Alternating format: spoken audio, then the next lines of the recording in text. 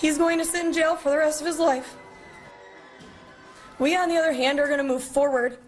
We are going to live our best lives because we are fighters and we are strong and we overcome impossible odds because that's what we were trained to do.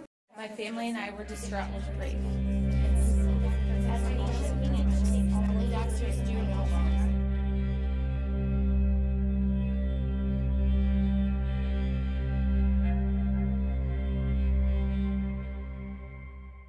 To have your name and your face and your story out for everybody to see is a scary thing.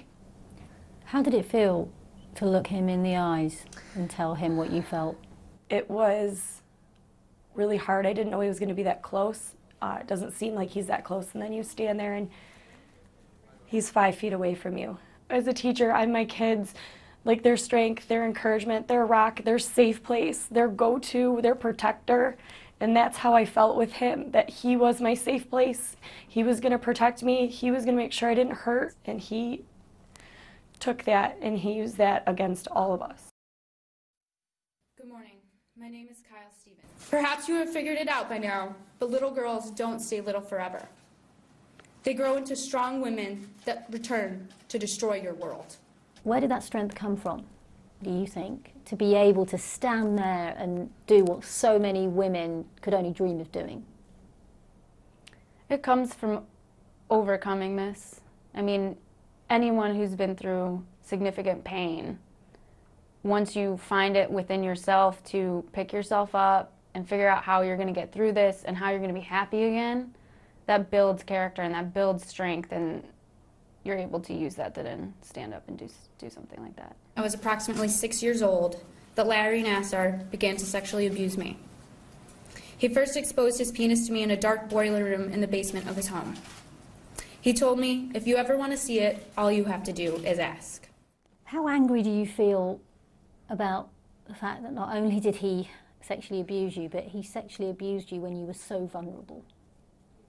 Children just don't understand, you know?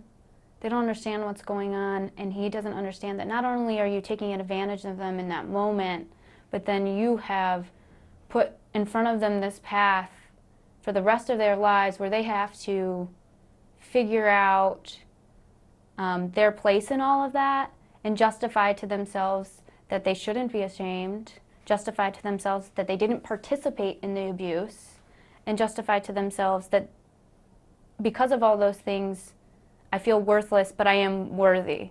Thank you for being here this morning. Could you please state and spell? I will continue to heal, and I will continue to stay strong, knowing I have a bright future ahead of me. All your future holds, all you get to look forward to now is rotting in prison for the rest of your life. And all you will ever feel now, Larry, is forever powerless. You know, Dr. Nassar is a monster, but those people around him that have been protecting him, those are real monsters too, and they need to be held accountable as well. And what would you like to see USA Gymnastics do? Probably get decertified. I think they need to be decertified and just start all over unless the policies change and unless they're serious about it and unless they start putting the athlete first. Not even the athlete, the person, the child. Put the person first. I mean, we have futures after gymnastics.